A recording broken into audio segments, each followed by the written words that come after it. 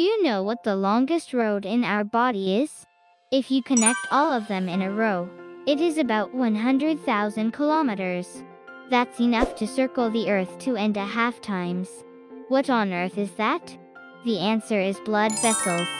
Hello. This is Dr. Stem from Miracell. I will enrich your knowledge with stem cell related information. Today, let's take a look at blood vessels. Blood vessels literally mean the tubes through which blood flows. Through these blood vessels, various nutrients and oxygen are supplied to the whole body.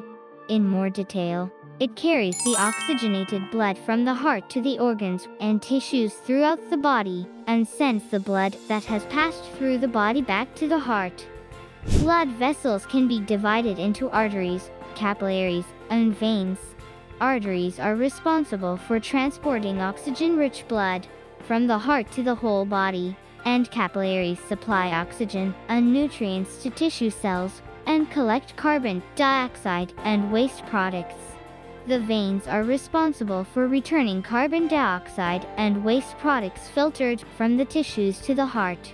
The time it takes for blood to circulate throughout the body is approximately 1 minute, and the circulation speed of blood is approximately 216 kilometers. In terms of distance, this is the speed at which you can get from Seoul to Busan in 2 hours. So you can see how fast blood circulates throughout the body, right? This fast circulating blood delivers necessary nutrients to various organs in the body, and our body loses its function even if there is no supply of blood for a few minutes. The 3 typical vascular problems, blood pressure, thrombosis, and vascular inflammation, all depend on how healthy the vascular endothelial cells are. Endothelial cells are the innermost cells of the blood vessels.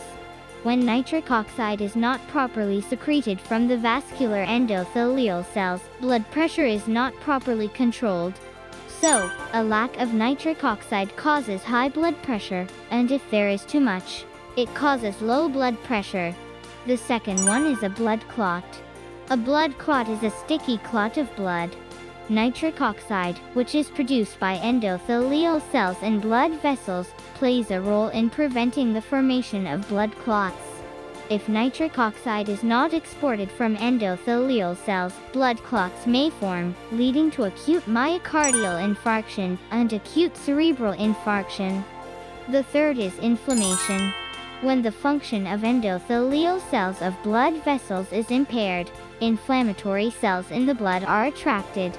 Then, inflammation builds up in the blood vessels. As blood circulation plays a key role in maintaining life, it is important to manage the health of blood vessels so that blood vessels do not become narrowed in order for blood to circulate well. Aging is the changes in our body that occur as we get older. Blood vessels also age but do not show any outwardly changing symptoms until a certain point. Since it does not show symptoms, we tend to repeat bad habits such as smoking, drinking, and not exercising. We know how scary vascular diseases can get, and it is best to prevent them, and it is not too late. So we should create good habits that promote healthy blood vessels such as steady exercise and refraining from smoking. Thank you for watching. Miracell.